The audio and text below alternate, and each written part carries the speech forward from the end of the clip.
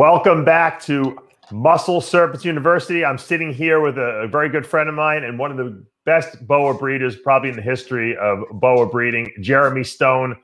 Welcome to the show. Dave, great to see you.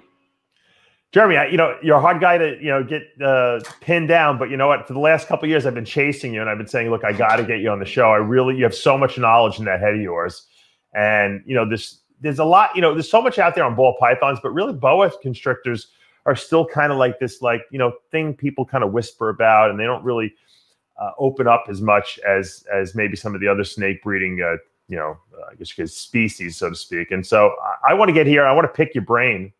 And I think you can have full access to me. Yeah, full access to me, Dave. I'm happy to talk about it. You and I have a lot of interesting subjects, really. Yeah. You had mentioned your health. I appreciated your phone call. You asked some of the best questions out there. So you and I have talked about doing this many times, and it's good to see you. I'm going to go down to Florida. I'm going to head that way, so I might come by. Miami's a little bit out of the way. Yeah, but I'm going to go visit my dad and visit a couple other snake breeders, get some ideas on the new building that I'm building now that should be up by June. So no, you had a very, very nice building that you kind of what happened? What happened with the old building and then now the new building? Okay, so the other property that I have, I bought the property behind myself. Okay. So out in Utah, I'll run out there when we can get on that phone that you were showing me before. When I want to show you some cool snakes, I'll click off the computer. We'll go right onto that, and I'll show you just a beautiful landscape of Utah, why I like to live here, and where I live and where the property, and we're under construction. So you'll see I'm in a construction site. So the old property, I had bought the property behind. Same amount of property, just a downsized house, but I can now do different snake buildings. So I have a different building now. I'm doing a big, larger building that will probably help suffice my needs for retirement. I don't want to get bigger than, the big, massive building. I know what I'm doing, so got to downsize a little bit. So sure. Well, you got to focus sometimes too. Sometimes you get overwhelmed. You get so much going on that it's like becomes it's no longer a labor of love. It's kind of like you hate it because it's too much, right? Well, honestly, it's good to have different facilities because it brings back your challenge back. It gives you back your young blood. How do I do things different? Humidity. You and I were talking about the hydrofogger. I'm going to show it to you. Show you how to set it up. Show you how boas really need to be. So speaking of which, one of the first things I do in the morning, I'll show you. It's now 10:30 here in Utah time, but I got my shipments to go out today. I go and I check this computer, but I don't get on the social media as much. And now I'm starting to again. But here's what I'll do here. Siri, what is the temperature in Barranquilla, Colombia? Okay, right now it's 84 degrees, 79% humidity. The humidity is the key here. Alexa, what's the temperatures in Snake Room Building 1 front? 84 degrees, 72% humidity. So that's just a copy example of what I do with today's technology there. That's smart. So you basically look at what the temperature and humidity is in Colombia, and you say, well, that's what my snake should be at. And if it's not, then we're off. So actually, I just, after hearing that, my humidity is a little too low in my facility. And a lot of people think, well, I live in Florida, I have high humidity, but I was telling you earlier, I got to run air conditioners because it's almost too hot here. And it's the exhaust system that will then drain your humidity, but you can solve that with this issue that I'll go over with. And it's it's awesome. Pete Collin and I used to go onto this all the time. It was interesting to watch many other people. I've been in this business a very long time. Go back to the old days of Daytona. Not many people talk of that side of the business much anymore. It was fun days, way good people back then. A lot of interesting stories, crazy stories that we could just go on and tell. But I watched people build facilities. I talk about that in that DVD. I love to change things up, change rooms up, breed balls with boas, temps. But building a new place really has helped.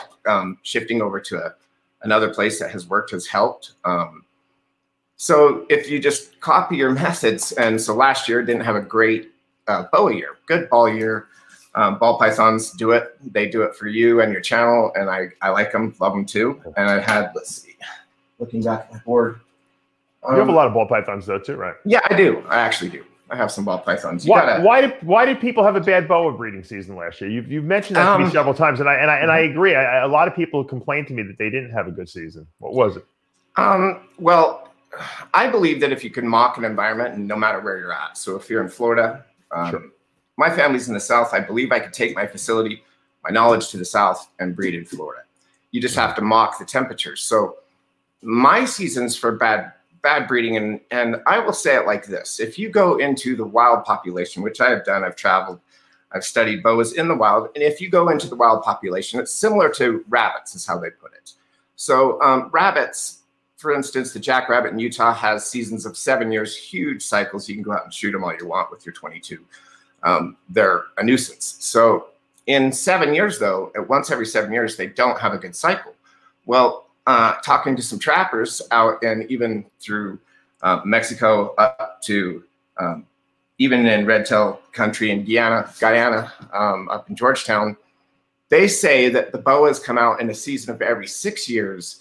They don't trap them. In fact, the quota is only about 1,000 exports a year on a certain cycle year. So keep that in mind. That happens in nature. So it could have happened to me. Also, it's the selection that you choose. Yeah. For instance, you and I were talking about fire to this or that. Last year, I had a lot of slugs, so many slugs, and that's disappointing. You know, you put your females through a season, you get slugs.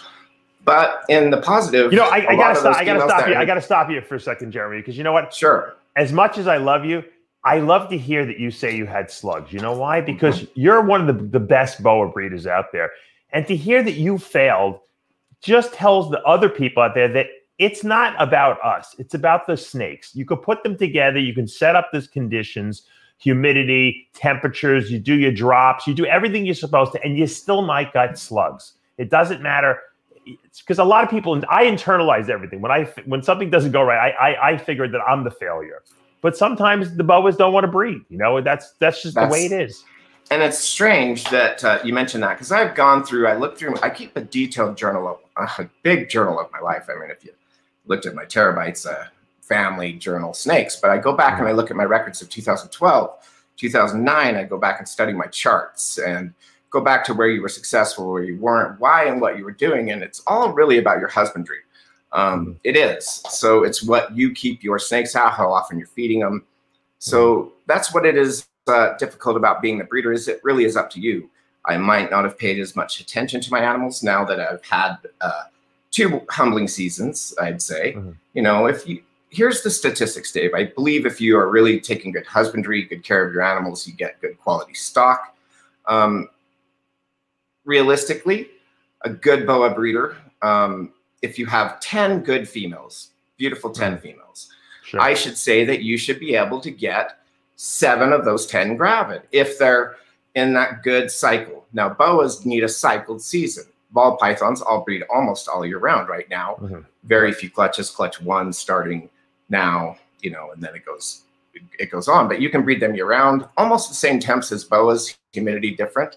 But the boa constrictor does need that cycle. So the males need time off. Males will overbreed. They'll breed themselves to death. They court, they fight. So you have to pay attention to the males. And then your females will tell you everything you need to know. If you pay attention to the animals, if you go in and look at them twice a day, which isn't hard. And that's where people can get lazy. I mean, they'll think, oh, it's just so easy. But your females will tell you what you're doing. If I walked in and showed you this, I'd say, why is she sitting like this? You have a nice hot spot for it. You click your temperatures, you know that you're keeping it right. She fed, but she'll tell you what she needs. So in breeding, I'm always looking at my females and seeing what side of the cage they're on. That's why I like aesthetically looking through. I use the freedom breeder cages. Me too, yeah. Yeah. With ball pythons, you know, you have to open the box or look through them, but that's a little bit easier. But I like to have caging where I can look at the snakes, put my eyes on them. They'll tell you what they need. I could go in and talk about 20 animals right now, and I'd say, this is this needs this today. This is what I'll do this week with this animal. So if you analyze that, and then you're providing the correct temperatures for them, and fresh water is the key. So right now I am using pure water actually with all of my boas, and I don't know if that matters or not, because in the wild they drink out of bad rivers. So I mean, everybody has this rainforest. Probably out of rain, good stuff, but. I noticed that if you miss your boas and pay attention to them, humidity is the key. They like it. They love water. So ball pythons drier. Yeah. Well, let's stay with the boas for a second. So when you go into when you're getting ready to prepare them for the season, which is I guess around November, right, or so. Yep. I have scheduled dates, and October 15th I start my cooling season right away, and that's the problem. Sometimes going into a season, you have about a 5 to 6 month window, and when you really start aggressively going at your breeding, some of those females need a few more months, but some females, if you're starting at 2.5, are barely 2 by the time of the end of the season. So you have to pick those females. And so I have some strategies that I talk about it in the DVD. It's like group breeding strategies like that. If you have some females that have some smaller follicles, you put them in with females that have larger follicles. Oh, really? And that'll make them grow? Yes, it does. Put those two females together? Wow. Now, what do you think is the mechanism of that? They just kind of try to cycle each other. You line up their cycles with each other? And it could be, and you and I talked to this just on the phone, the male selection that you're choosing. If that male's really receptive to that female, because again, we're making pets. The industry has changed so much in thought, just because of laws, types, things like that. Right now, back in the day, boa constrictor breeders would fight about subspecies, boa constrictor, true blood types, this and that, until all of us more joined together with USR. We are creating pet boas. These are not, anybody knows if you're raising snakes, especially you in Florida, Miami, these are not meant for the wild. We're doing things opposite. We're making cool snakes that probably could never exist in the wild. So they're all pet snakes. So keep in mind when we're breeding mutations and stuff like that, we're not creating hybrids, we're creating integrades. Pretty much anybody who has a hypo boas or Colombian boa, they're integrated boas no matter what, Central America, Colombian, and we're keeping those as pets. A classic example of that is way back in the day, Tom Burke, you and I were talking about. May you rest in peace. He passed away. Yeah, Tom, good friend of ours. He and I did we went way back in the days of Daytona, and he and I were talking a lot about this leopard boas. He got a lot of leopard boas. He's kind of mad at me once, and I bought all the leopard boas out of Daytona. I remember he was mad at me for something like that, and then he ended up doing a lot of leopard stuff. I actually got some albino leopards from him, and I just have a small project in that. But back to those days of just that integrated cross, people would start to breed hypos to Colombians, and anybody that has a sunglow would do this. But Tom Burke and I bought these Honduran. The VPI line was extremely valuable back then. So Ben Siegel had on his table when we would crawl the areas, where I could show you where we got the first IMG. I accidentally gave it to Pete. That was terrible. Pete always accidentally found everything, Pete Carl, Yeah, I told this kid on the IMG, oh, that looks cool. He comes up to me, has all these aneuphoristic bows, and I loved aneries back then. I can't remember the year, but I think this is like in the early 2000s. And he shows me this black boa kind of, and I look at it, it's all aneuphoristic, and he says, "Do you want?" I said, "Sure, go show Pete Call," but I shouldn't have said that. Oh, and he stole it? He took it? Yeah, well, all is fair. So I have employees that make them up for a second, so I'll just mask up. But, yeah, so I've got, he's going to show some really cool IMG stuff. I'm going to take you around and show you this really quick in a second. But first out, today is a busy Monday, and I have shipments going out. I appreciate you getting one. I'm going to ship to you, let's say, I'm going to try and do all my shipments on Wednesday for Thursday. I go FedEx with Ship Your Reptiles, of course. So Mondays, Tuesdays, and Wednesdays, I'm always shipping. It's either ball pythons or a few boas. So that's usually all my shipping dates. So I got to get my customers and let them know that I'll be shipping on Wednesday, probably for Thursday. And in coronavirus land, I always go to Hub. I've had 100% success rate of shipping many, many times the temperatures. As long as they just go get it to Hub, it's usually earlier. I drop off late. Utah's the perfect time to ship. So if I ship to you, you're in Miami 2 hours late. I drop off at 6 p.m. my time. That's 8 p.m. your time. They're at your closest hub right there with Ship Your Reptiles at 9 in the morning. That's 7 in the morning my time. That's almost like me going to Delta Dash in the old days. It's, you know what? When you ship though to Florida, like to me, like I always tell people, just ship to my house, because you know what? It's so warm here that it doesn't matter. Once it makes it to Florida, for me, it's a 45-minute ride to the hub. So I would prefer to have it sent right to my house, and because I can do that. I could do that in Florida. You can't do that in states where it's freezing. No, but I always recommend it, even if it's 5 minutes away. It doesn't get stuck on a truck. It doesn't get there. And most places, Ship Your Reptiles has a great function. If you type in your zip code, I could go there right now and just for example, you know, I go in and Ship Your Reptiles tells you the closest facility. I'll screenshot that to my customer, text it. And I do go there because they don't get stuck on truck.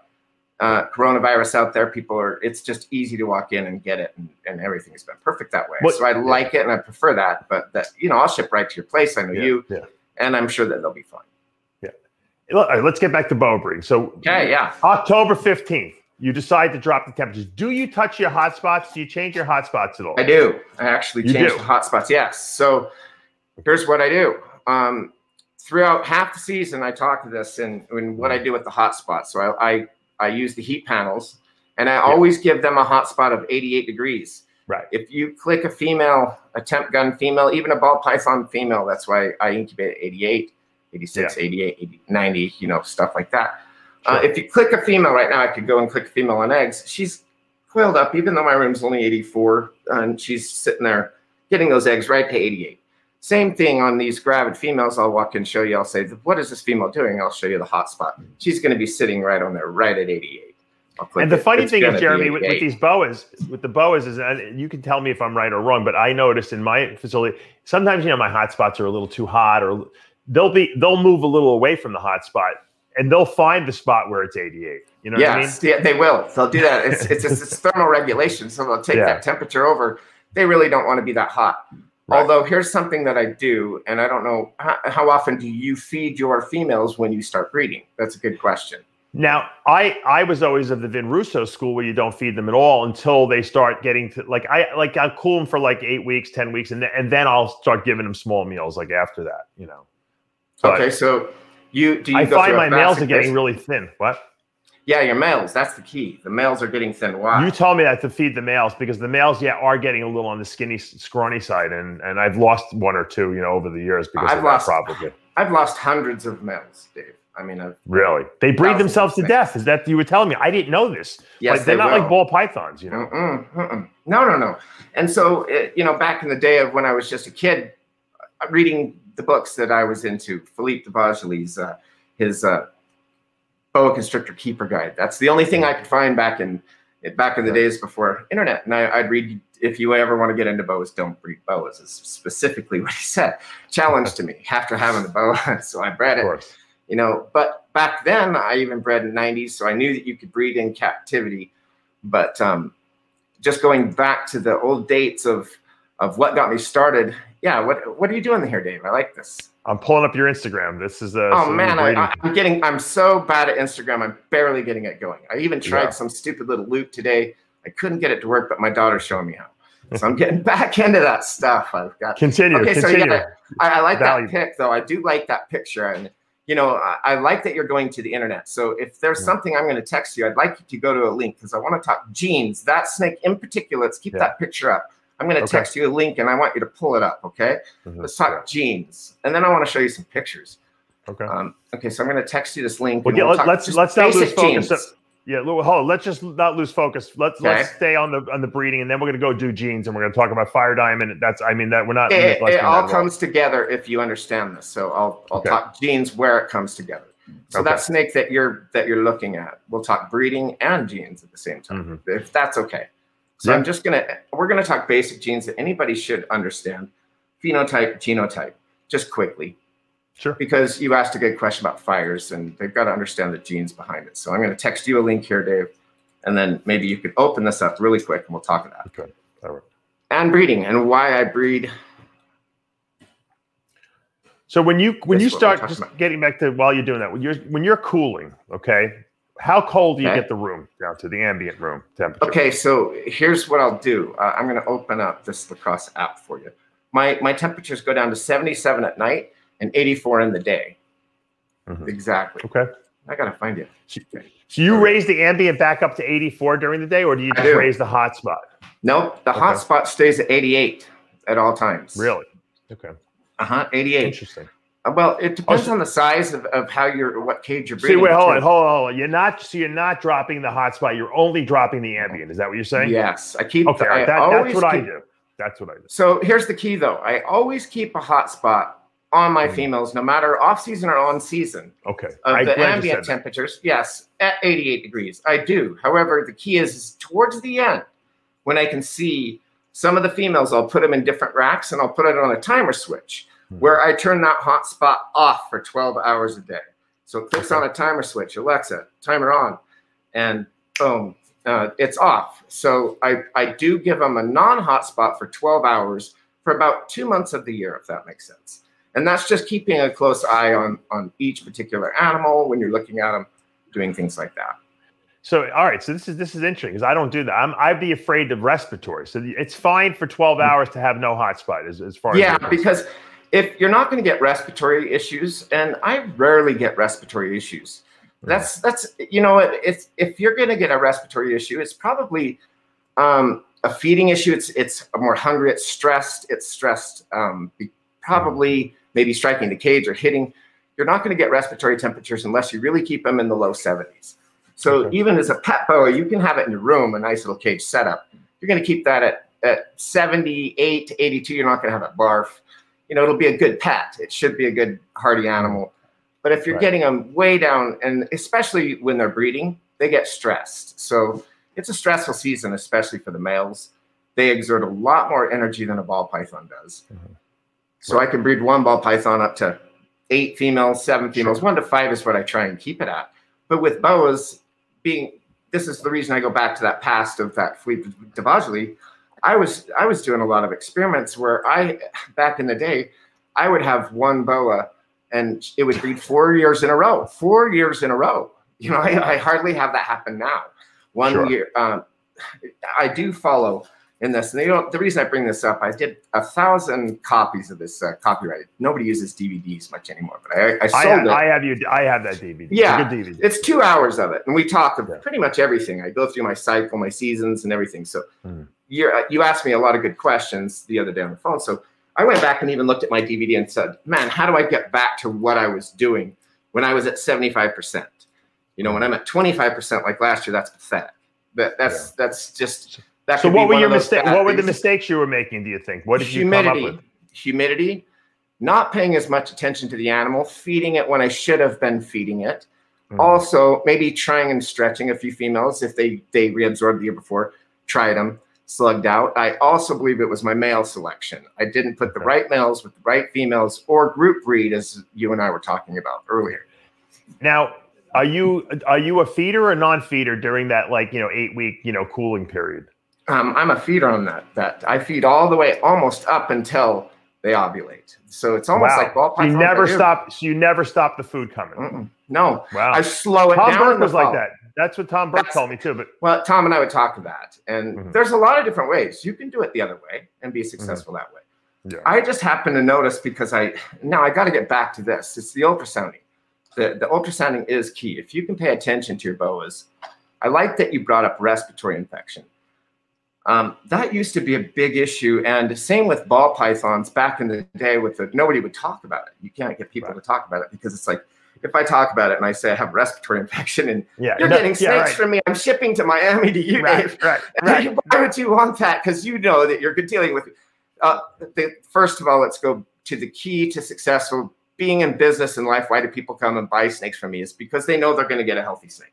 They're not going to get questioned on that. That's what we pride ourselves in. You do too.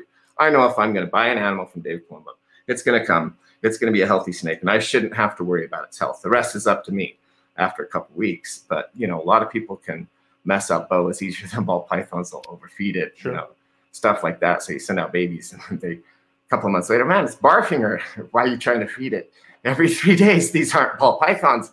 Especially like the leopard boas. Yeah, I mean, leopard boa babies, they're like the biggest regurgitators if you overfeed them. I mean, that's what I found too. Absolutely, and the true Sonoran leopards. But, I found out with breeding the leopards out up more into different bloodlines of, say, a Hypo-Colombian even, more line like that. I have a few of those. They're just awesome. They get big too. Big leopards. I mean, some of these. The albino leopards get big too.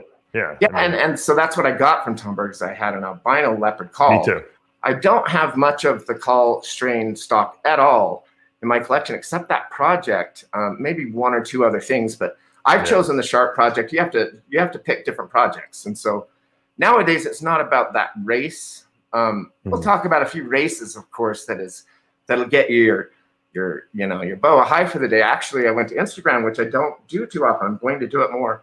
And I just saw this litter, and I was like, oh, gosh, bang, we should click it. I mean, if you could go back to my Instagram, I could show you what I was following. And it was just this guy's beautiful Motley albinos. And I thought, I'm just proud. I saw the Motley. I started that Columbia Motley. So I just see all these litters all over the world. It's just awesome. You brought the Motleys in, right? Initially, no, right? Wasn't that you? The Motley story, I'll tell you that. That's what put my staple in the business back in the day. I had bought albino boas before people had way back in the day, and bred a few successfully. But I bought the Motley boa from Ron St. Pierre.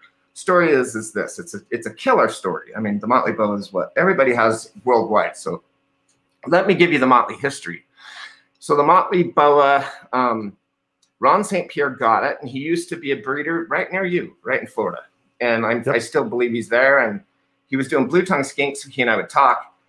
He had 2 different types of boas. Yeah, maybe gorgeous snake. I love that one, by the way. I love that one. Oh yeah, that's much prettier. So I do love that too. Let me go back to the original Motley. We could pull that up if you Google search Motley boa. You could go back to Ron St. Pierre's original Motley, and I named him Norman. So I bought that snake back from him. He was asking astronomical numbers. I think it was probably the most expensive snake at the time. How much? It was $25,000. I mean, we're talking. Wow. Yeah. So I believe so. The albino boas were going for $10,000. I had proven myself. I bought the hets and got them. And I thought, man, I'm going to college, making more money on snakes. It's kind of cool. Yeah. So I'm sitting in English class at my alma mater here, and this is terrible. I'm like, I don't like school. There was hardly the internet back then. I'm going, what is a type 1 aneuploidy in genes of 1 in 16 snows? I was reading reptiles, doing different things back then. Breeding snakes. So I had to convince my parents to give me a loan. That's a cool Motley. Let's just type in Bing Motley, maybe 1998 or something. Yeah, it's a beautiful Motley. 3 types of Motleys. That's the one with the striped tail, and you get the full circle ladder back, and then broken patterns. The Motley is a very cool snake. I texted you this link that we could talk genes, and the Motley is a classic example of genotype and phenotype, and why you don't want to breed Motley to Motley, but some of the Motley females are the best breeders in the world. Mm-hmm. So let's click out of this. I'm looking at this picture. The super Motley obviously is not a viable snake, so you don't. Correct. You don't breed this. You know what's strange though is back when I produced the super Motley, I accidentally had produced it before. Just it popped out of one of the Motleys. Sometimes that'll happen. You'll pop out the super form, the dominant form, even from a phenotypical animal. And so that happened. So I popped out these 2 super Motleys from a normal Motley, and I thought, what the flip? This is rich. I mean, this is the gorgeous looking snake on the planet. But then I never sold super Motleys. I really didn't, because I bred them myself later, and I thought, oh my gosh, that was just a super Motley. Then they started to have some kinking issues, slow tongue movement, eyes. There's a lot of super genes you don't want to do in boas. Right. Very similar to ball pythons, where you don't mix some champagne bloodlines. They just don't make good genes. Super jungle boas, they're the most beautiful snake as pets. They don't breed. Super Motley boas, they can be good as pets. If I accidentally produce them in my byproduct, people want a black snake, and they're out of here. I just don't sell them as viable. Don't the Aztec and the Inca also, you don't want to do the super form of those, right? No. There's quite a few boas you don't want to do in super form. We could talk about that one. That's just a good example there. Something else you wouldn't want to do in super form is super jungle, super Motley, super scory. I don't know on that one. I think the super scories kind of look like very similar to the regular scory, from what I understand. Okay. At least that's what some of the scory people are telling me. I don't know, Right, but for example, we thought the super scoria wouldn't be good. I thought the super scoria was going to look like a super spider ball python, a white dead snake, but evidently it's not. So. You did some really cool stuff, I guess, with the labyrinth boa. Didn't you do the super? Yeah. And it came out the crystal boa. So that's really one of the cooler projects, man. Yeah. Congrats on that, and Jeff Ronnie on that one. That's a very cool project. Actually, that was impressive to see the super form looking like an albino. That's impressive. That's blue-eyed leucistic is really what it is. It's it could be that. That's what I think it is. Pigment. Could be considered a blue-eyed Lucy. Has combinations like the ball pythons. You're not going to see a true leucistic except from the Diamond Project in that black eye former acting that way. That's still the coolest snake. That's still the coolest snake. But we're going to talk about that in a minute. All right, so let me drain you back for a second to the breed. Sure. Because I know a lot of people are really into the breed. So you're cool for what, 8 to 10 weeks. Okay. Yeah. And of those 8 weeks, you said you do night drops where you have no hotspot at all. Yes, and that's where I do decrease the feeding. So I say feed throughout the season, but I give them a meal. Won't be able to digest. Correct. I give them a meal only of the adequate size there, 2 to 3 meals during that time. That's it. So I do decrease some food there. So from October, November, December, so what, around January you start warming up again, or when? Yes, it's about exactly this October 15th. I set myself a reminder. If you're not starting to cool your temperatures right now, you know you're running late. So October 15th, I dropped the temperatures all the way down. They're used to getting down to about 78, and it's getting into the fall season. They feel this fall season coming. Boas are extremely intelligent in figuring out barometric pressure. We can talk about the humidity and all that. But I bet you $10, and Jeff Ronnie talks to this too. It's in the Midwest where it rains more where you're at. It doesn't rain much here, but when it snows or something like that, the barometric pressure, the snakes really want to breed. You do. And so you can mock humidity to do some sort of barometric pressure shift, but that's about all that. They do feel that storm come in. All right, so when we're talking humidity, so you don't bump, you have the humidity a little on the lower side during the cooling because you don't want high humidity and low temperatures, right? Great question. Yes. Good question. So the humidity drops down to 65 degrees at that time. Okay. Which is still pretty high for most people. It is, but I don't have many shed issues. Sometimes if you do have shed issues, soaking them, I don't have many issues. Boas don't really have trouble. Ball python's a pain in the asses with the That's why I do keep my balls more humid. So I've found that keeping them in with boas hasn't been bad. I've kept them separate, done both. Me too. I do like that because I don't have the shed issues with them. If you keep them in that higher humidity issue, they don't seem to. How high do you blow up that humidity once you raise the temperatures back up in January, whatever, February, whenever that starts? 80. 80. Okay. And that might be hard for you, even in Florida. How do you keep it at 80? What's the trick? I have humidifiers running. I literally take gallon jugs of water and throw it on my floor, my cement floor, and that's how I get the humidity up to in the 70s. Believe it or not, the AC keeps sucking it right out of the room. I know.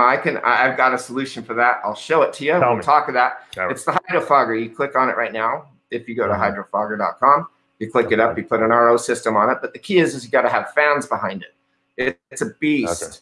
That thing will do. How large is your facility that you want humid? 16, probably about 1,000 square feet, maybe total. That thing will do it. Just one machine. 1,000 square feet. You need to buy a correct RO system, run pure water through it. I have a RO. My whole facility's on RO. So then you're fine. Just buy this product, and you're going to say, Jeremy, you just saved my issues with the fan behind it. What? It's called Hydrofogger? Hydrofogger.com. They're going to love me for this. Okay, hold on. Let me see. All right, I'm going to show because this is helpful for people. They're going to give me a discount. Yeah, because this one back in the day, ultrasounds were 10 grand. If you watch a lot of my old videos, you'll see humidity coming through, and people would always ask me that question, and nobody would talk humidity.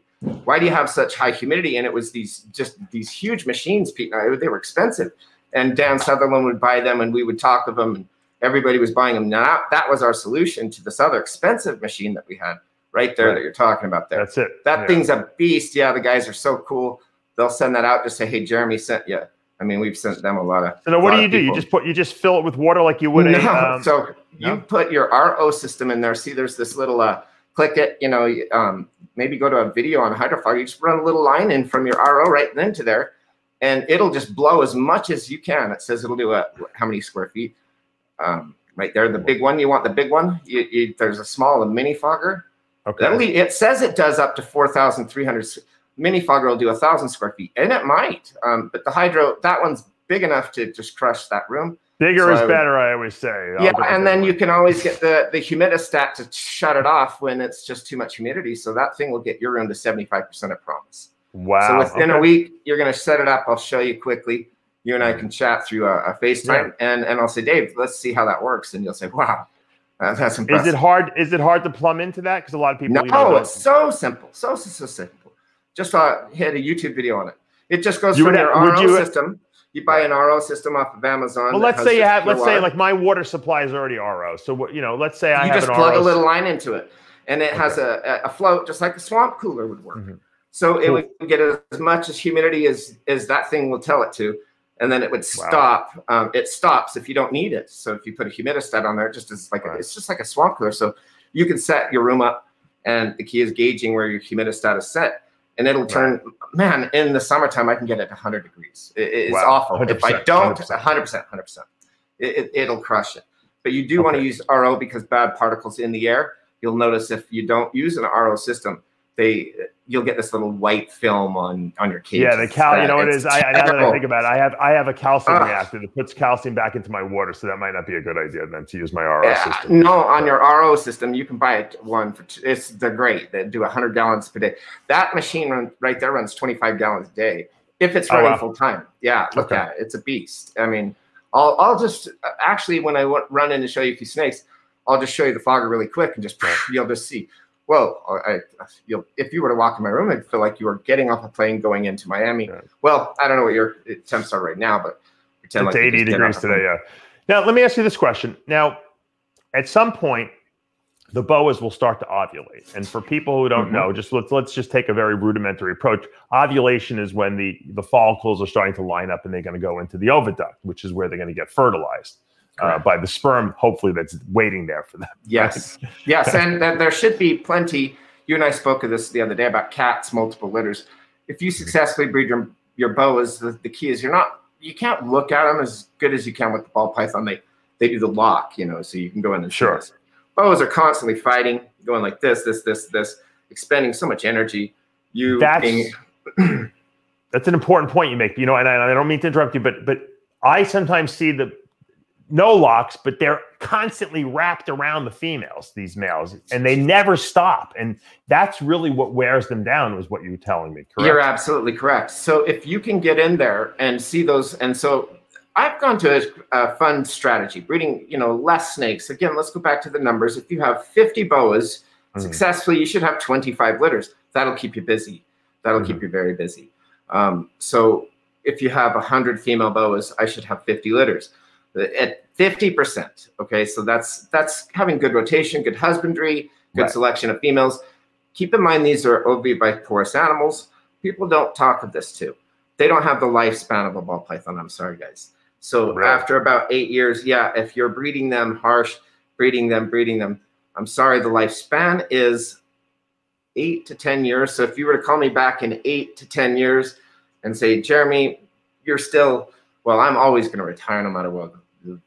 50 snakes. I mean, come on, I might be in Florida or South Carolina, but of course I'll have that. I mean, what else am I going to do? Suck my thumb? So you should constantly be growing new snakes up to replace. Absolutely. And if you have a really healthy boa collection, so let's go back into why people they think that boas are harder to get into or harder to invest into. Ball pythons are extremely popular. Boas are number 2, 3. The larger snakes like berms, colorful mutations. People want to see eye candy, cool stuff.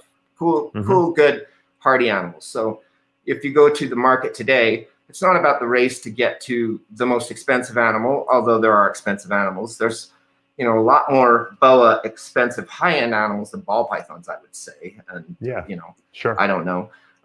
For example, it's harder to breed them, like you said. So there's not as many of them. That's the whole thing. People don't understand it. It's not easy to breed boas. Whereas anyone can breed a ball python. So I think that there's less around, which I like. That's what's appealing to me. I like the fact that it's not like anyone can do it. And so your snakes become a little more valuable. And I don't mind putting more time in nurturing these snakes because they are more valuable. I don't even list a snake until they're almost like a year old sometimes for sale, because I want to see what I got. Boas change a lot, and I like to get them into that bulletproof stage where they're eating well and everything like that, and they're feeling healthy, and they're not intimidated. So, and there's no reason to rush it, like you said, anymore, because there's not a million people doing it with this. No. So you and I could talk projects that people haven't discussed yet with boas. The ball pythons, for example, with the morphs. With the boas, you and I were just looking at a Motley, for example. Don't breed the super. Back then, we were having pinstripes and spider ball pythons. Those two didn't make a super, but there's all these little phenotypical animals of ball pythons. Same with the boas that people are starting to pick out and breeding. One would be a labyrinth. You would look at that and say, oh man, that's a stripe. If you didn't know the history or parents or anything, and say, what the heck do I do with that? Back then we had genetic stripes. You'd breed it right away and hope that you see it in the offspring. I did that with the super fire right away. Let's go to the Superfire project. Sure. Because look, go ahead. You're the white snake guy. I mean, that's who you're known. That's what you're known for. I know you did Motley's and everything like that, but everyone knows you as the white snake. You brought the white boa into the boa breeding world. I did. It's the most beautiful snake of all time. It doesn't need there's no improvements that it needs. It's a white boa with jet black eyes. And it's gorgeous. And especially the females when they get big. I have that one big female I got from you, that 15. If she never breeds, I'm trying to get her to breed. If she never breeds, I don't even care. She's such a gorgeous snake that I just like to go in there and look at her and hold her. She's got a great personality. And it's just breathtaking, that snake. How did you get that snake? Give us the story. Everyone wants to know the story. Let's get to that story. Let me write this down, though. You have too many good questions, and I don't want to get off track because to get to this story, I'm going to write this down. You don't have to give us so many details, but just give us the details how you got this snake. But to understand this, let's go back to the Motley first, and why I had this dream. Okay, so I'm sitting there reading this Philippe Vaugelis book. And I see in here, don't breed boa constrictors, but all of a sudden there's this at the end, it looks like a white snake.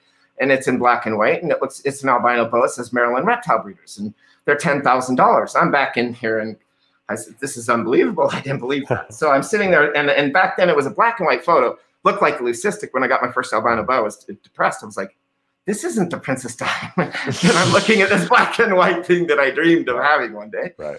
Anyway, so let's go to the Motley. First expensive snake, boa constrictor wise, people thought I was crazy. If you go back and blog the old king snake, Naughty Wars back then, all that stuff. Oh, he's crazy to spend $25,000 on a snake. Doesn't know it's genetic or this or that. Ron St. Pierre had bred that Motley. I named him Norman. I got him. I know his whole history, and it's a very cool story. Then I'll get into the diamond. But long story short, I bought that male from Ron St. Pierre. Ron St. Pierre had bred it and had slugs and 6 babies, I believe, and 2 were Motleys. So I knew it was genetic somehow. So I got those, and then he kept one died, and then I got the original male for $25,000, and then I bought his competitor male, which Ron kept for again the next year. So I had both the next year, so I could really gun at the project. And now I've bred him. So you had the market cornered. You on that? You were the top of the pyramid, basically on that. Yeah. So I had him and his son, nothing else. So then successfully I bred that original Motley male right away, and Alex Barrero, I think he drove out from California. I'd showed him that they were grabbing. And I picked him up at the airport. Alex is intense. I can definitely see him driving. Like, oh my gosh, this is like 20 years. He traded me his Audi, and he came up with a lot of cash. He comes home from the airport. Oh man, I got some crazy stories. Yes, Alex would love this. I haven't talked to Alex in forever. And so Alex is a super intense guy. I like him. So smart. Yeah, and he was from Miami. And Alex and I go way back. I used to go to San Francisco, visit him a lot. Great guy. But he comes flying in from California. I pick him up at the airport, and we come to my place, and right as he comes in, the babies are there. No lie. And we're like looking at him going, holy crap. It was cool. So that's an interesting story. So I got that Motley going. And then back then I couldn't even produce enough at $8,000 a piece. So you think that's good money to a college kid, all that. So then you have a family, and then all of a sudden you have to grow your, that's the start back then. So we start with Motley boas, then we go to the diamond. Back in 2007. So what do you want to know about the diamond? Let's hear that one. How did you get in here? I mean, we know about there was a fire diamond, a white snake in Brazil in a zoo. And somehow the white snake in Brazil, whether that was the snake or not, you got a hold of some kind of a white snake and bred it. I don't know the story. I know the rumors. I want to hear your story of how this thing got into our collections. Okay, so it's a very cool story. All right, but to do that, can you click on just an image so you can show you people what we're talking about? Maybe go to just Jeremy's son, Princess Diamond. It's just interesting because there's some controversy that came with that story, but it's a very interesting story. So back in 2007, while you can click these links, I'll tell it really quick. And this is all detailed and documented, even in a book written about me. That I don't like that book that's written about me and his version of this story that hasn't ended yet. Right. So if you want to click on some certain links, I'll show you, and then I'll show you the original. Then I'll show you what I know. And so back in 2007, there's this lady, tremendous lady. Her name is Giselda. She's a great friend of mine. She's in Brazil. I had the balls to, that's the gorgeous one. I think that's a good picture too. Maybe go to the internet and just type in like Princess Diamond. And this says it all right there, this snake. Okay, so anyway, the Princess Diamond, the original one though.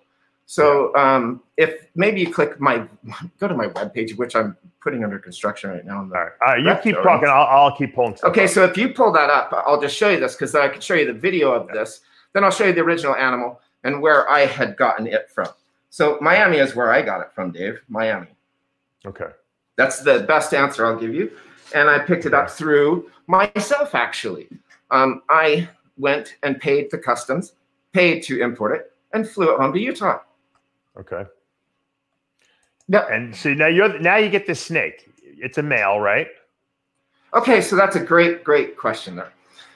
This is going to take you back to why there was an investigation. You'll hear, if you type up the indictment. I'm not afraid to even talk about it at all. Right. It's the Princess Diamond story. But the question was the question. I already knew the answer.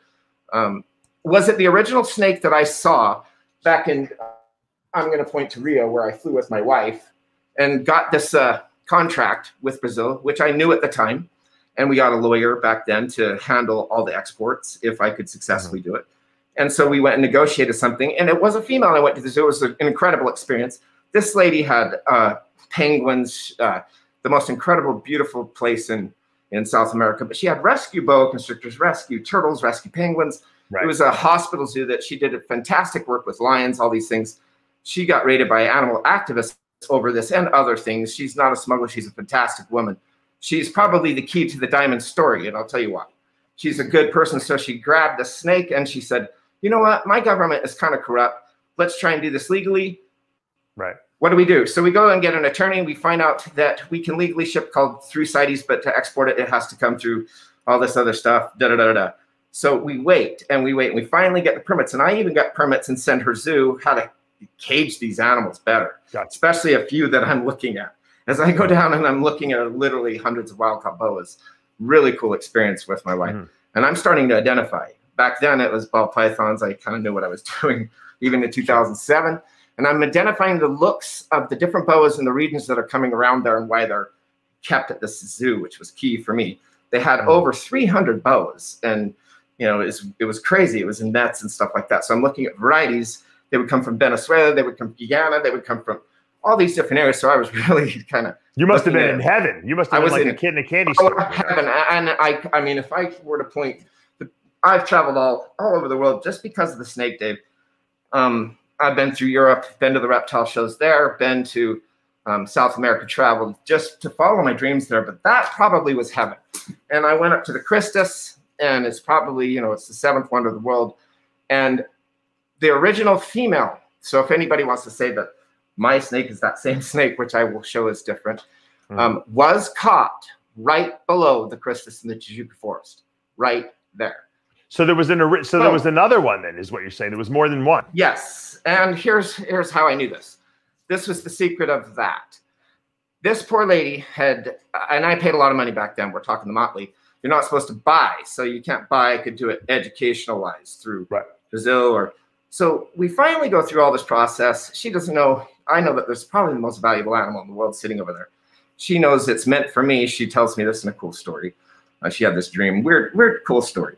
But she's just a true animal keeper, and I saw in her heart she would keep this for me until it all was okay with the CITES. But she said her government's always harassing her for her lions and this and that. She believes it's going to get stolen. So we come to the point where I said, okay, so let's either try and export it or import it. And she said, okay, let's try this. So I fly back down there.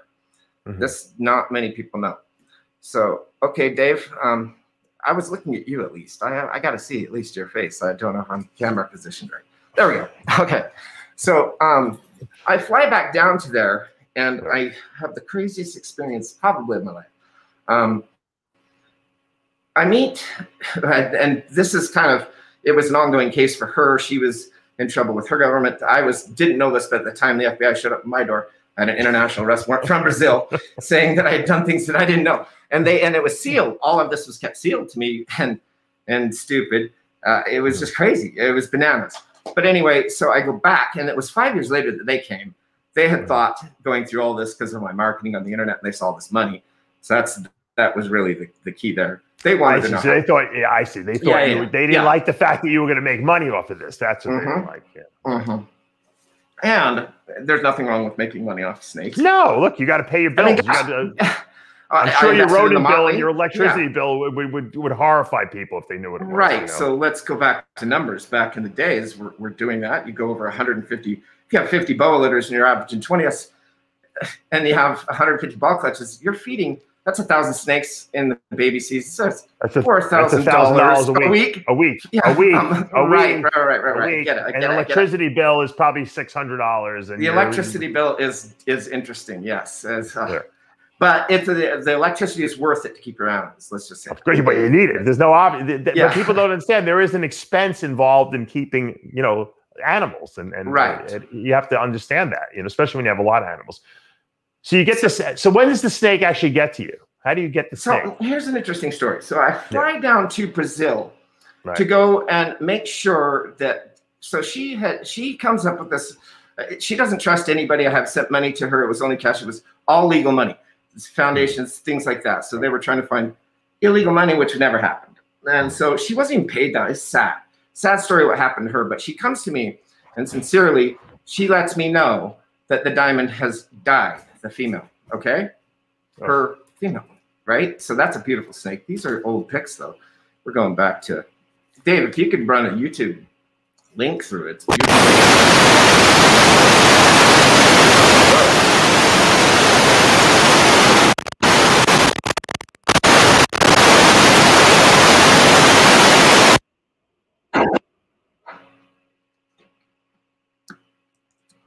Can you hear me? What happened?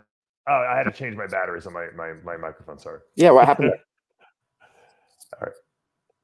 We good to go? I'm looking terrible, man. Anyway, yeah, I'm good to go. Back in there, if you want to just run a loop of some beautiful. Well, let's talk fire diamonds. So I'm again, if you could just text this link here, I'll run you through a few. You can mute the music, but I'll just go to one of my YouTube videos, and then I'll show you some T positive fires, and we can talk genes. But let's go back to the diamond story. Back in 2009. So you get back to the diamond story, because that's what's really interesting. I'm really finding this interesting. It's fascinating. So back in 2009, I had probably one of the craziest things that's ever happened to me. I fly into I've been to Brazil 3 times. Okay, so I fly. If you look at the map, Rio de Janeiro is so far away from Manaus. Manaus is right in the Amazon. So I was going to do an Amazon tour and look at some killer snakes, right?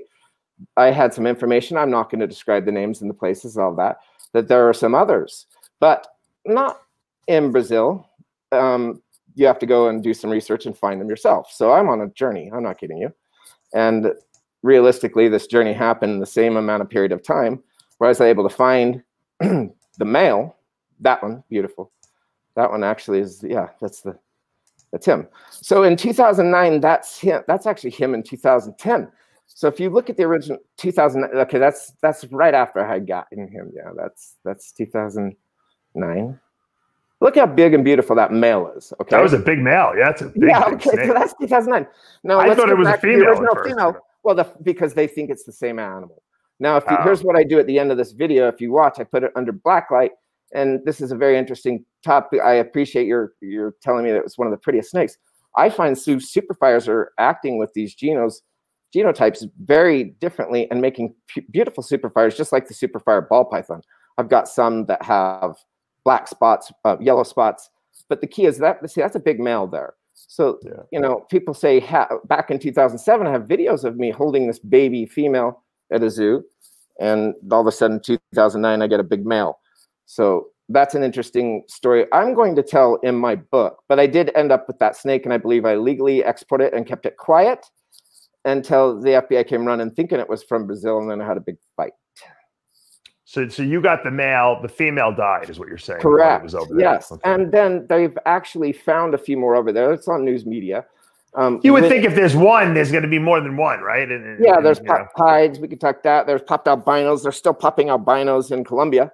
It's not that rare. In fact, they've popped a Motley Central. I mean, they're popping things like that. It's just they don't live.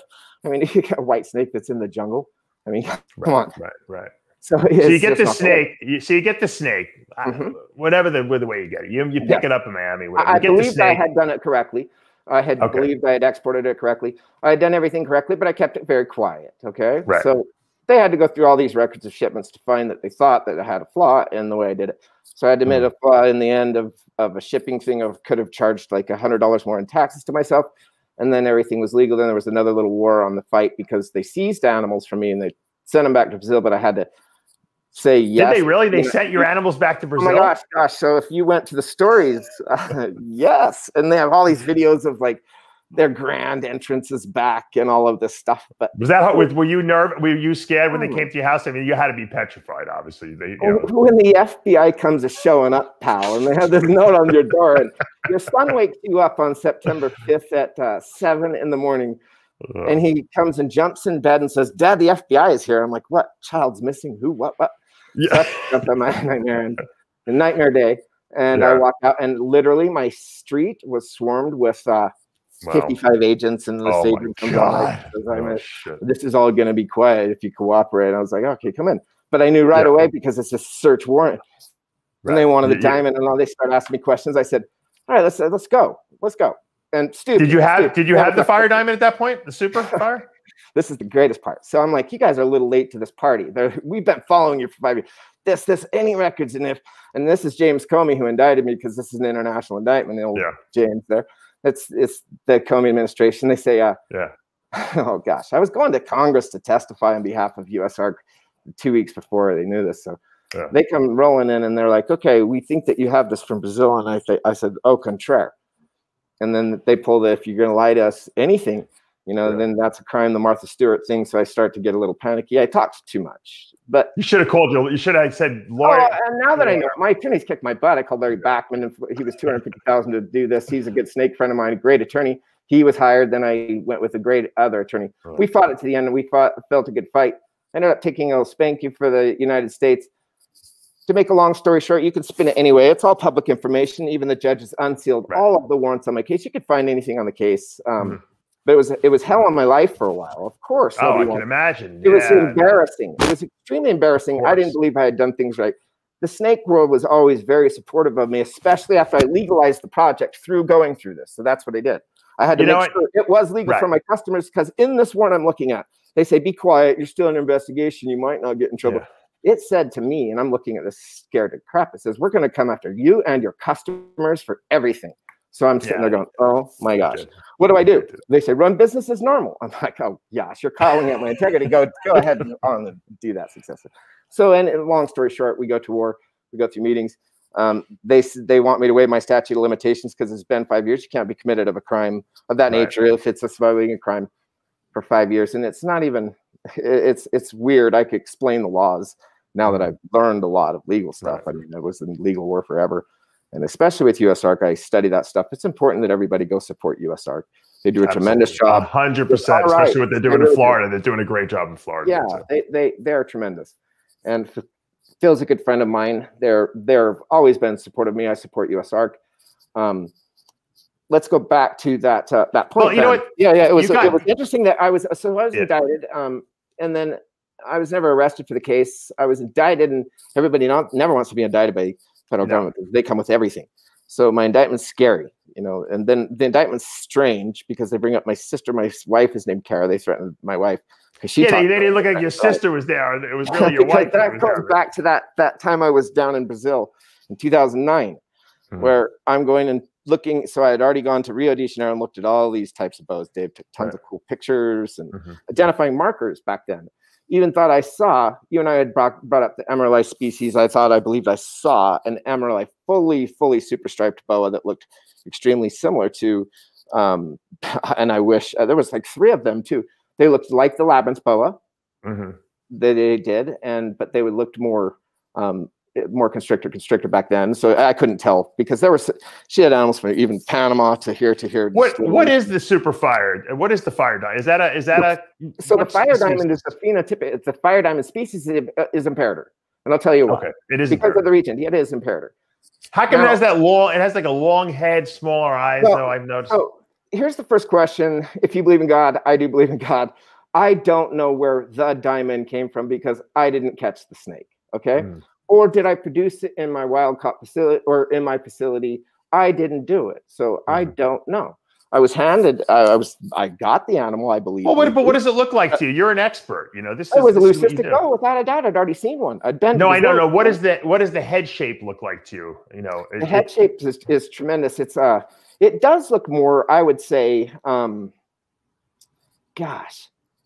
It looks constrictor-ish, right? It does look constrictor-ish, but also looks like that long Panama head, I guess you could say, on a big Panamanian boa too. You know, something like that. So it's more of what I've bred it to that I think it's given it that look. Is that what it? Because it has a completely different look to me. You know, it has a different head. That's what fascinated me about it. The female didn't so much. The one that I saw in Brazil, that I do believe was constrictor. You know, I do. And I believe that. So if you go and I'm showing my map and geographically. So you think your male that you got was an Imperator?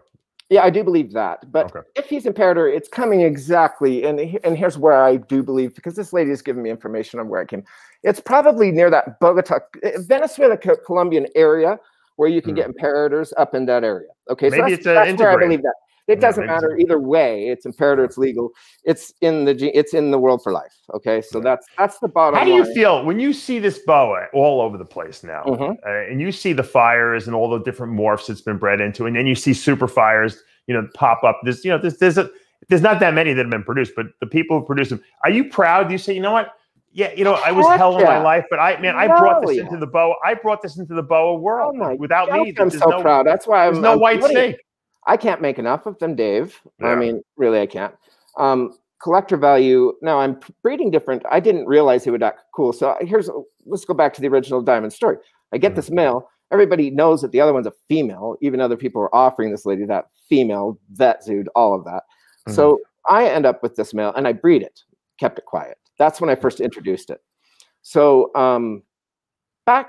so they believe, let's just go back to the original female. In 2007, they thought maybe I had smuggled that one way back then, and put it in my pocket when I went with my wife. But they would have been 5 years way too late to the party. In your pocket? No, I don't know. Back then, speaking of which, back then, that's funny you mentioned that, because I have family from South Carolina. When I was a kid, every summer I would go and catch annals and everything, and all your box turtles and stuff. I bring them back to Utah and sell them at pet stores, yellow rat snakes, stuff like that. And I brought them across on the plane back then in those days. No lie, back like that. So because that was before they X-rayed everything. Now, but once I remember, I got my dad got so mad at me. We're doing the family trip. We're coming out of, I think it was Tallahassee or something like that, and they did do the airport scan. And they're like, "You can't take all these animals here," and they just, back then, it was crazy.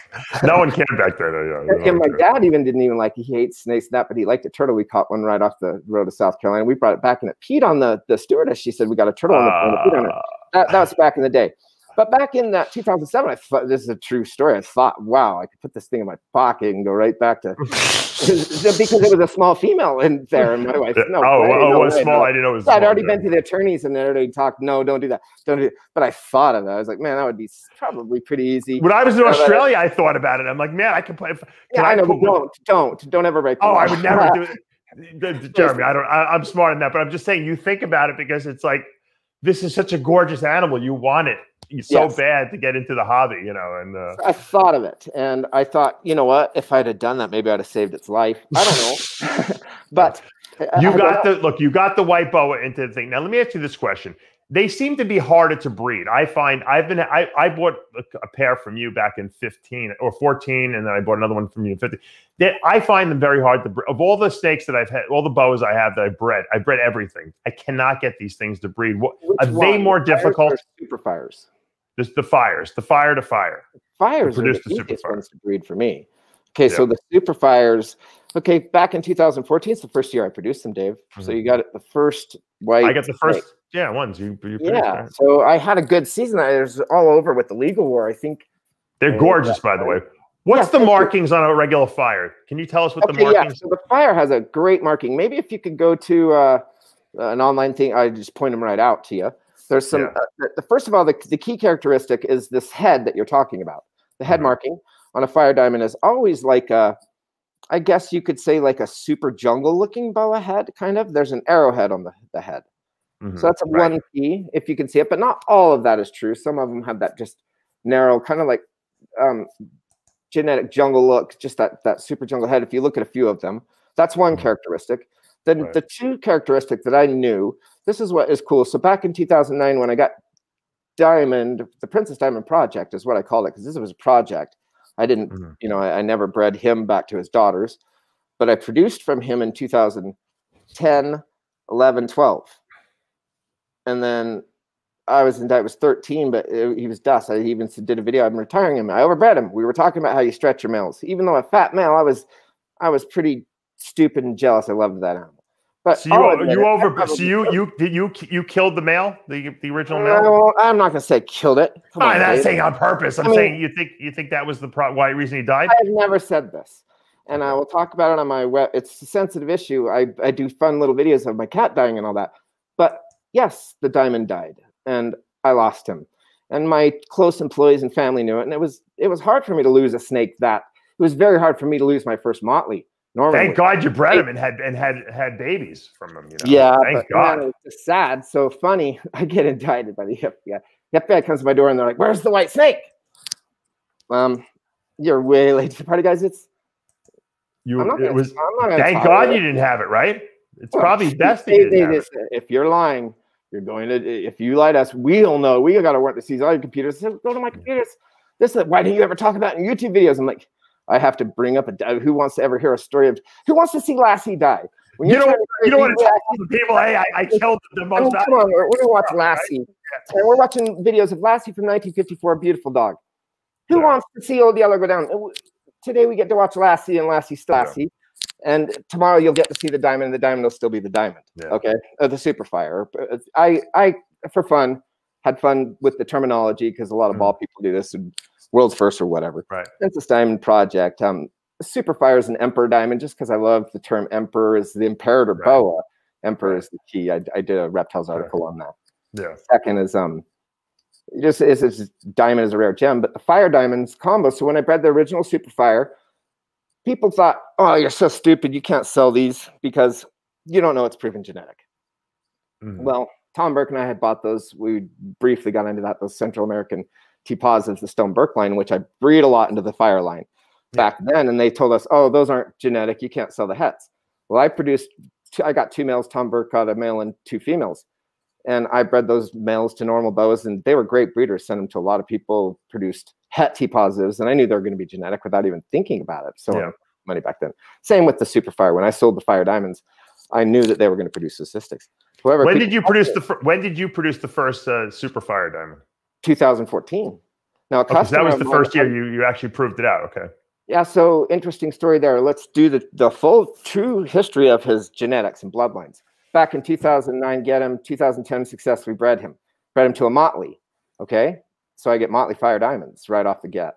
I bred him to one of my original Motleys. Go back to the Motley because Motley females are great breeders. So immediately I do this little boa dance way back in 2010. It's the first year I got him to successfully produce. And I'm looking at all these Motleys, and they're weird looking Motleys. And I produced a lot of Motleys. Like, these are different, way different. There is something else going on here. And they were like ghostly looking.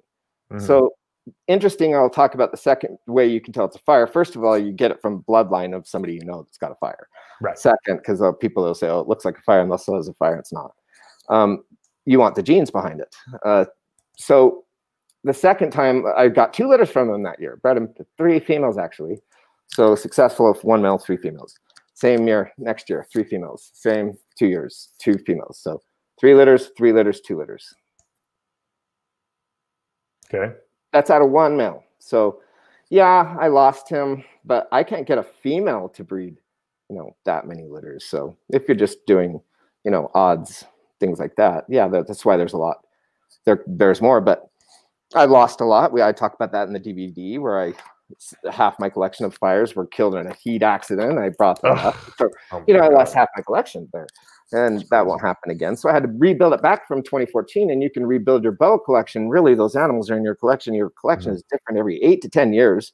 If you were to come and see me in 10 years, you might see like 15 of the same boas or not. I'm going through it in a good way of just how I successfully see what people want, looks, pets, wise like that, and run my animals that way. The super fires that have all the crazy black spots in them, almost that look like what is it called? The cow retics. What's going on with those? Awesome. Okay, so that's from a different bloodline that I'm using. Okay, so we talked about that CA Fire Diamond line. I have CA Single Motley. Central American, for yeah, people you who don't just know did what a CA video of, yeah, and that's the Stoneberg line or whatever, but they are just fantastic. I sent a lot to Pete Cole back in the day, and he'd get him to breed these honking Colombians. I have some big ones that have that big head too. They're just gorgeous. Hardy animals, good breeders. So we talk about selection of breeding. What I want to breed the diamond front to, I wanted to breed them to something I could produce well. Motley and good breeders. So stuff like that, I bred it into that line. That's why I have these CA and also VPI. There's just so many different areas to breed. I didn't want to make an albino. I don't need an albino super fire because we can do that in other things. You know, you went through the sharp bloodline and other things. I tried to make blizzards. And, you know, the Blizzard Super Motley actually I made, and that's a failure just because of Super Motley. That's a truly system boa almost. But so what's that? What's the boa that has all the black spots in it? Is that a Super Motley? No. That doesn't even have the Motley gene in it. It's got. So here's the key: when you see go back to your original pictures of when you brought your first Super Fire in, and go look at her now. I promise you're not going to see any more black spots in it than you did. You might see some yellow peppering come in. You might see the snout change or anything like that. It's not like the coral glow gene, and this is where I had the FBI locked in the bag. In my opinion, I could prove that my animal was different just through the black light technology of, if you look at the animals, its heads, its size, this has black spots here. You throw it under black light and you could see it, and I would flash that just all the time, and that I taught them that black light technology. I used to look at the YouTube videos of those. Now I really need to get back into that. There's some great work that you're doing on YouTube, other people. But I was watching during this case, some ball python guys were doing leucistic ball pythons and putting them under black light and looking at the genes behind them. I thought that was genius. So I started to do the same with pieds and leucistics, and they could prove under black light through videos and times that my animal was different from the one in Brazil, which helped that lady in her case because she won her case in Brazil. She was accused of the same thing. Classic example of that one right there. So see that yellow that comes in? Yeah. Look at all the spots. Is that from the Motley? No, the spots are just, that's random. You can produce all white ones and spots ones. But I find that with this fire line, it's this yellow that comes in that I like. And then so my daughter has one named Rosie. It's no black spots, all yellow. And then I have that one that Brian Barczyk does, and I call it Gina. She's fully black spotted like cows, and I have 3 of those. So what? Now, are you saying it's just random? It's just random. It's random. There's no gene. The yellow in this animal is not random, but it's, if you go to just a Super Fire Ball Python, if you went back to my Instagram, I just posted one the other day. It's a classic example of that. The yellow and the black can increase in different on each animal. Therefore, they're a little bit more valuable. So it's beautiful super white snake. Well, some people want to really like totally white snake, and then some people might like the fact that there's some cool. And there's nothing I can do about it. I can just make them, and there's the black spots that'll come in. A lot of them, I believe it's coming from. That was a good question there, Motley. I haven't seen, in fact, the Motley ones I've seen, they're more clean and white. So I do know that that's there, and that's why I identify the Motley gene is there, because I don't want to breed it to another Motley to make Super Motley. So do you think that adding 1 million genes and creating a Super Fire will change the way the Super Fire looks, or is it going to be like a ball python? It just everything gets erased when you get the Super Fire. No, I do believe that this Super Fire has changed the bow world just in the fact that the Fire Diamond is phenotypically different. So you have what I'm saying, Jeremy, is do you think that like in other words, people are trying to add a lot of genes into the fire projects, but once you produce that super, does that just erase everything? Is it possible for these other genes to leak through, is what I'm saying? Yes, it is possible for the other genes to leak through. It is. Where have you seen that? What gene combinations have you seen with the Motley one? If you put it under black light, you could see these circles underneath it. Right. And then you could see it barely faintly under just a light look. This one right here that you're looking at right now, I can tell is a T-positive albino Super Fire from Tomberg's line. I know that animal. I proved that. So that's actually also T-positive and Super Fire. Yes, that is. And how can you tell that? I can tell by the eyes because they have a purple slit instead of a red slit. Interesting. Okay, so they have more of a purplish. Yeah, it's like an albino slit. They can't have the. It's like an albino. It's a purple slit. So it looks. That's the cool thing about the Super Fire boas, because the eye of the boa is so much different. The iris, when you put it under light, it contracts really fast. So you don't get to see it like the ball pythons. When you pull it out, you can see that nice black slit. Well, if you pull up a Super Fire and you're looking at it from above, and you get to look at that laser light, they're intelligent. You know, they use their eyesight a lot more because they'll laser in like Darth Vader if you're in the dark, and they'll look at you. They're an intelligent animal. That's why I really enjoy the boas. It's passionate. That they're intelligent animals, and you know, ball pythons are great. They're more instinctual animals, but boas really do have personalities, especially these fires and the super fires. They do have some personality to them. Yeah, they're gorgeous. They're gorgeous. And they are alike. But I'm glad that you talked to me about these super fire questions, because I get it all the time. If I now click on my Instagram or my Facebook, and what do you think an IMG super fire would look like? Oh, I can't wait to see it. But there's some great people in Europe. I'll show you my IMG fire diamonds. I had a female that I almost went, and the female died on me. Can you believe it? It was an IMG. It was an IMG fire diamond I had gotten, and she just, I don't know. She just died on me. I don't know. You know, it's one of those things that you don't know. I did everything I thought right, and she just didn't cry. Back in the day with, again, we're talking about oviviporous animals, not that you can't do them successfully. Let's take 100 ball clutches. You're somebody big in ball python land. You think that, how many clutches do you think, Dave, if you have 100 clutches a year, good female rotation, how many are you going to get to breed, do you think? 100? You're going to get 75%. Yeah, I'd say 75% of the ball pythons. Yeah. Annually. Okay, that's boas. I always say if you're 50%, you're good. You know, you're good. Yeah, you are good. Yeah, but you're doing good. I think that you can get 50% if you do it well. Ball python, 75%. You have a better chance. Plus, you have a better chance of your females going year after year after year, especially you take off eggs. They're not internally incubating. The hardest thing on the boa female is internal incubation. The longest I've ever had a female, 6 years of litters. That's the most litters I've had from one female ever. Wow. Okay. 5 litters from. But snakes die too. Yeah, I mean, and the life. When you breed. Yeah, they do. It puts stress on them. So a lot of good, you know, but you have to, if you're doing it as business, I understand that. You have to work your animals as best as you can. There's other people with pets. It's very easy to have a few pets, you know, and breed. And you'll think, last year I had a few breeders that are just keeping their 20. They had better boa season than I did last year. These are guys that just have, you know, a couple 20 animals in their basement and stuff like that. So yeah, there's good. You can have success with boas. It's just how you keep them is key, and how you pick genetics. Because now that we're getting into these genetics, like the fire is influencing the jungle gene, the Motley gene, all these other genes, the VPI line, the T positive line. So it makes a cool byproduct.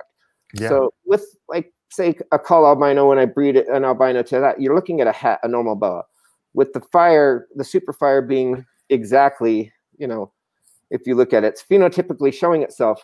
I could see that immediately when I saw the babies from the Motley litter and then the other. I knew all of them were fires. Of course, I knew they were all hets if you're thinking you have an albino and you're breeding it to normal.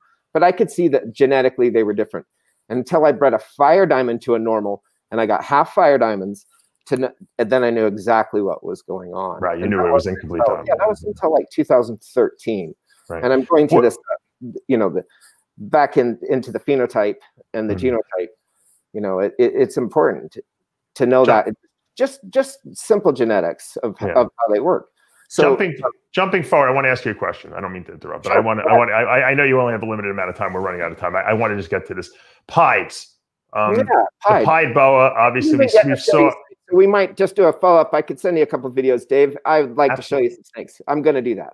Yeah, I'd like to do another video with you where you're in the snake room. Yeah, I think that'd be more fun. Yeah, but let's finish up this interview with the pied, because the pied, we saw them pop up in Central America. There was one, and there was one in Mexico. According to, you know, what Vin Russo had said, it looks like it's a boa sigma. They're calling it. Meaning? That's I guess they have the designations: boa imperator, boa constrictor, boa sigma. That's the region. I didn't even know that. That's something I'd like to talk a bit about. I'm going to write that down. What it really is? They're saying. Yeah, that's what Vin Russo says. It's a boa sigma. Kind of like the rich island, the boa sabogi, a new subspecies. Yeah, that's how they're designating them.